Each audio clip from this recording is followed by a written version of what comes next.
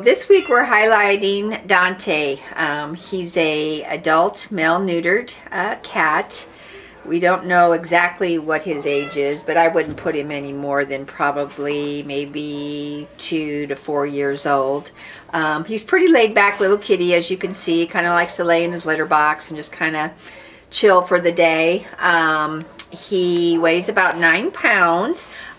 So we've had him neutered. We've done a feline leukemia test on him, which was negative. We have flea and ticked him, and he has been given his distemper. His rabies was given as well, and he's been neutered, like I said. So if you're interested in our little man Dante, he's really a sweet boy, just very sweet.